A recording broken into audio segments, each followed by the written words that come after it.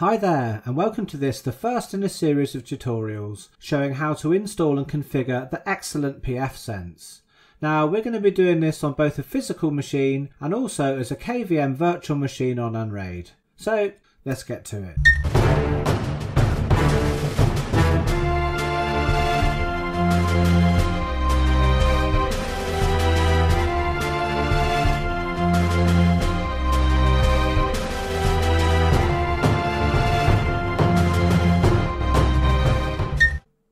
So, welcome to the first part in my series of pfSense videos. And in this first part, I'm going to talk a little bit about pfSense and also what I intend to cover over this series of videos. So let's first talk about what actually pfSense is. Now, I'm sure most of you already know, but for those of you who have never heard of pfSense before, let's quickly talk about that. pfSense is a custom open source distribution of FreeBSD, which functions as a fully featured firewall and router, and which is pretty much enterprise class. So it's extremely powerful and very flexible, but also it's really easily managed and configured through a web UI. And to bring extra functionality to pfSense, additional packages can be installed through its plugin system. And pfSense is a very mature piece of software, starting its life way back in 2004 as a fork of Monowall. And more recently, in 2014, pfSense was acquired by the company Electric Sheep Fencing and is now currently licensed under Apache License 2.0. So you may be wondering why you'd want to actually install pfSense and set up your own router when you already have one. Well, consumer routers really aren't very good, they're really quite bad, and this is even the case with the more expensive ones that you can buy. And the routers that our ISPs give us for free when we sign up for their broadband, well, they're really the worst of the bunch. Let's face it, if an ISP is going to give you a free router, it's going to be the cheapest thing that they can source, so the quality's not going to be good. And most of them have very little functionality, because most people who have them, all they want to do is just plug it in, get onto the internet, and then be on Facebook or eBay or something. Most people will never log into their router's web UI. Anyway, the ISPs don't really want people doing that because they want their customers all using the same config. So when something goes wrong and the customer has to call technical support, they can just read off their script and ask you what colour lights you can see on the front of the router and to tell you to turn it off and on. So as well as having very little functionality that's hard to access, the performance of consumer routers isn't great either. They normally have a low powered CPU and very little RAM, often only having about 64 megs of RAM, or if you're really lucky, maybe 128. So you may be thinking, well, why does the CPU and RAM actually matter? So long as the router actually turns on and you get internet, it's doing its job, so that's fine. Well, that's actually not true, because it's probably not going to be doing its job very well. Because if you think about it, the resources that the router has isn't just used up by its OS's footprint. Resources are used up by what's happening on the router as well. Think of how many devices are connected to your router. Nowadays we have a lot of devices, from computers to cell phones, tablets, games consoles, and even fridges sometimes connect. So a router in a modern household can have a lot of clients, and it has to keep track of and deal with all the connections from each of these devices. And each device isn't just making one connection to the internet at a time, it's probably making a whole load. Let's just think of a BitTorrent client, for example. When downloading just one file, it will be making multiple connections to various peers and seeds on the network, and the chances are most BitTorrent clients will be either downloading or uploading a lot more than just one file. And it's the router's job to keep track of all of these connections from all of the clients, which it keeps in something called a states table, which is held in RAM. And routers often do more duties than this. Some allow you to plug a hard drive in and use it as a file server, while some of the more expensive ones allow you to run an openvpn server.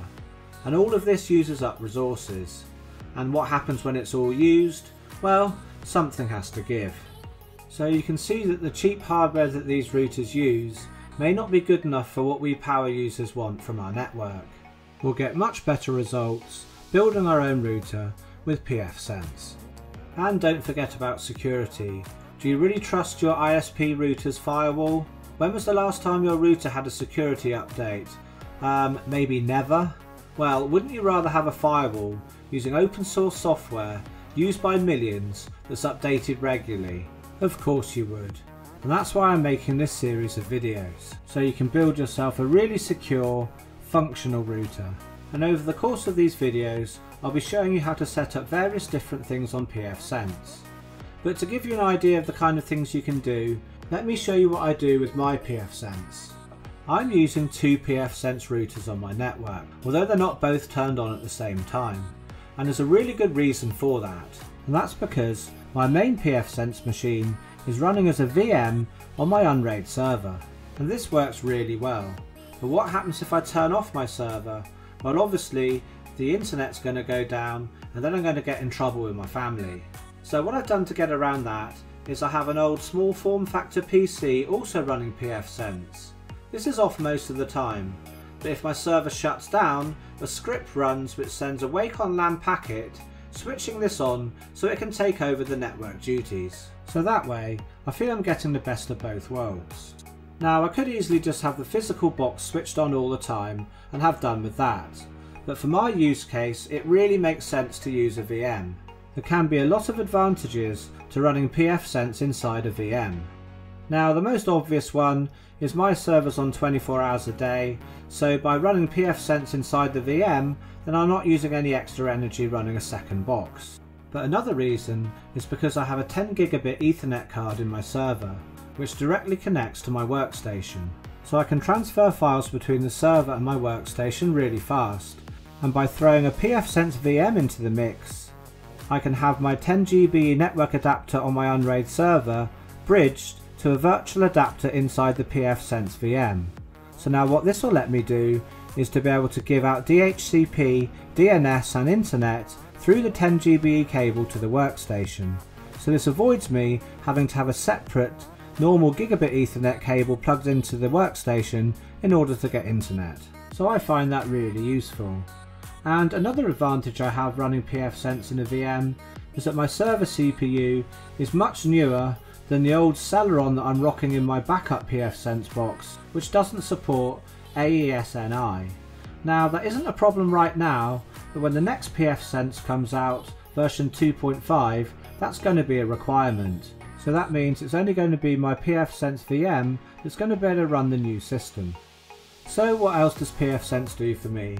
Well, it runs my openvpn server so I can access my network when I'm away from home.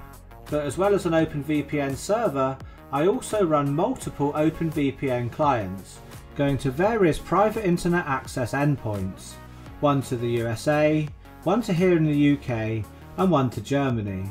So with this setup, I can choose which devices on my network connect to which endpoint, and I find this really useful. For instance, all of my Internet of Things devices, such as my Amazon Alexa, they all connect through the USA endpoint, and also they're also in their own VLAN, so they can't see anything else on my network.